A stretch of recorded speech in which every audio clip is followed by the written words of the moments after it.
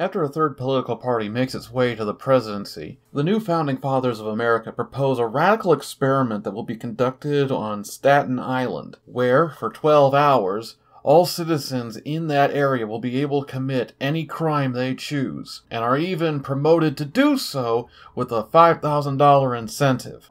Yes, the prequel to The Purge is the first Purge, which is going to make a lot of people very confused when you try to talk about the movies now. The movie is, strangely enough, still written by James DeMonaco, but now it's directed by Gerard McMurray.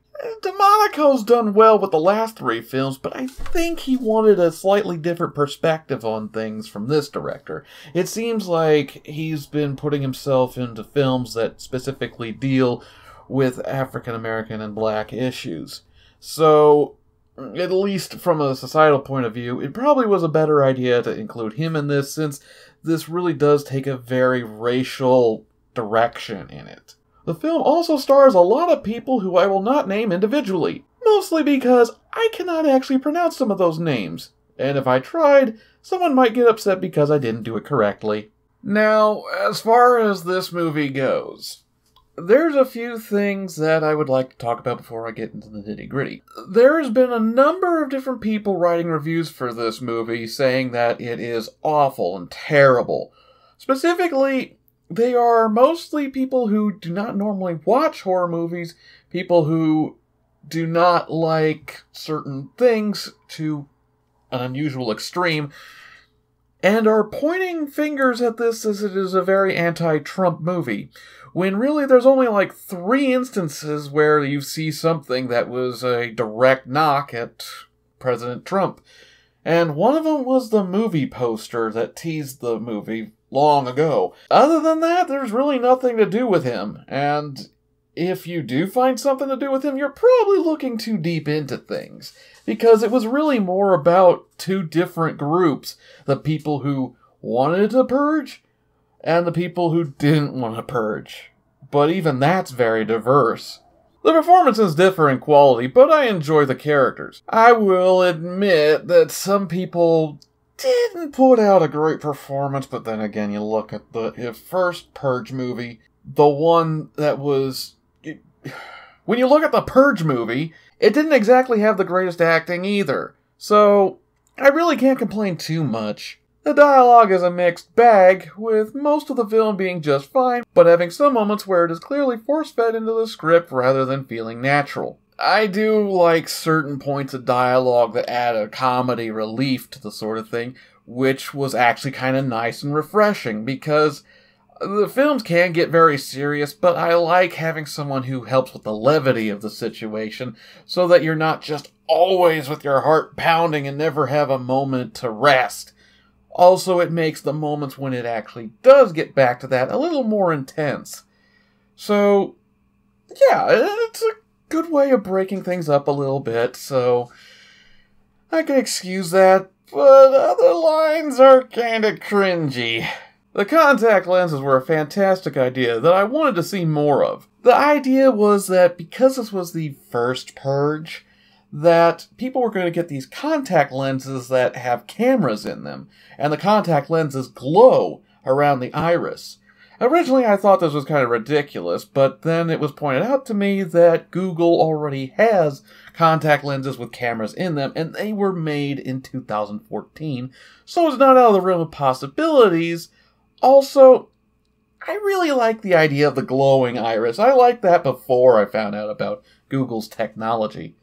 I mostly like it because it tells you who is participating and gives you kind of an eerie presence about it, almost like people are being influenced by something darker. And I would have loved to see more of that, but not everyone was wearing the contacts. There were drones involved in this one. I don't remember them ever being in any other ones, but I haven't seen Election Year yet, so it's possible they might have been in there, but how they were used in here were in 2 moments. One at the very beginning to establish they are there, and another point which makes them the worst addition to the movie. I won't say what happens, all I will say is it was a MacGuffin that shouldn't have been there. As far as events that transpire, there's plenty of variety in them, with some people who were criminals before the Purge wanting to protect their assets until this all blows over, other people who are fairly normal individuals who want to commit crime, others who just want to survive all this and don't want to do anything bad, others that have more sinister reasons to do things. It's very, very mixed as far as different groups and cliques and that sort of thing. So you get a whole different world evolving out of this one night, and I really like that. You also get the perspective of characters that you wouldn't expect, like the drug dealer who says he doesn't like the idea of the Purge, and when you think about it, this guy makes a business off of breaking the law and getting away with it. But if there's no law to break, then 1, people can go after him, and 2, the protection that he was getting from the law when it was in effect is no longer there. Because he was clearly manipulating the law to his favor, keeping things just below radar, and if anything did go wrong, he probably had a way of getting around that.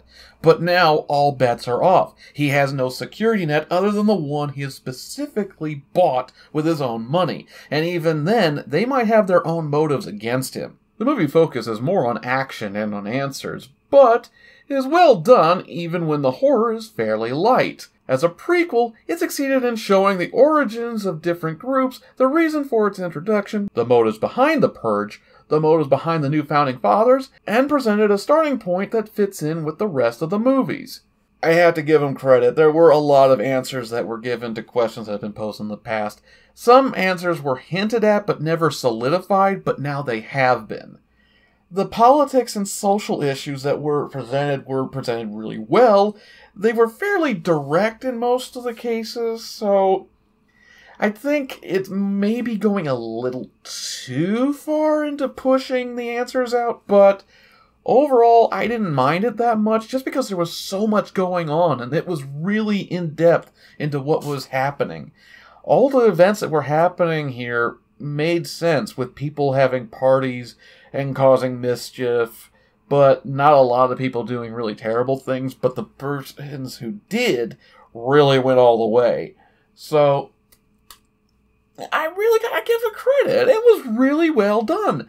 And when I saw the initial reviews for this, it either ranged from people giving it a 0 or 1 to people giving it a 9 or a 10. For my own sake, I have to go with the higher range. Only I'm not going all the way with that. I'm going with an 8.75 out of 10, which I've been wanting to stay with the 0.5 divisions, but I think this is a movie that warrants this 0.75 division, because I feel that it is better than, Anarchy. It's better than Purge Anarchy, in my opinion, but not good enough to get that 9 out of 10. So I was kind of grappling with it. Do I give it an 8.5? Do I give it a 9? I just decided, screw it. Cut it down the middle, and we'll leave it there. So, yeah. This is only the first in the Purge movies that I'm going to be reviewing. I'm going to review all of them. And as you could tell by the thumbnail, I've got a very specific impression about the new Founding Fathers, in that they are a new political party that recently got to power in order to help a nation that was suffering from a great issue that they didn't know how to resolve, and a new radical idea that involves removing a vast portion of the populace in order to benefit the chosen people, if you want to use that quote. Sounds an awful lot like Nazism to me. So, yeah. That's my opinion. My opinion. Yours may be different, and if you do have a different perspective on things, share it in the comments section. Let me know what you think. If I got something really wrong, I'm not sure how, because this is my opinion. So, see you in the next one.